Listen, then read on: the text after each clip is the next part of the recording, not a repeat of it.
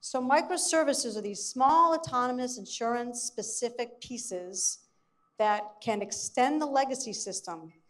You can take your legacy system now and be able to extend those to do other things. And when you push them together, they also create solutions. So let's think of it in terms of a recipe. When you have sugar and flour, baking soda, maybe vanilla and butter, you put those together, you might make some cookies. You can add a few other ingredients to that, and you might decide to make a cake, right? Or you can add more ingredients and make a pie. You can do whatever you want when you have your ingredients. Microservices are ingredients.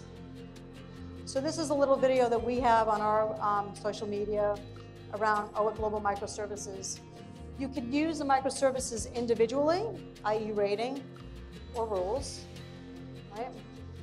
But when you start to combine those microservices together, they create solutions.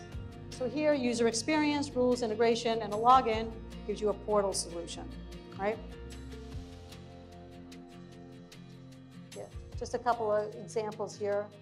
Some more microservices come together, point of sale.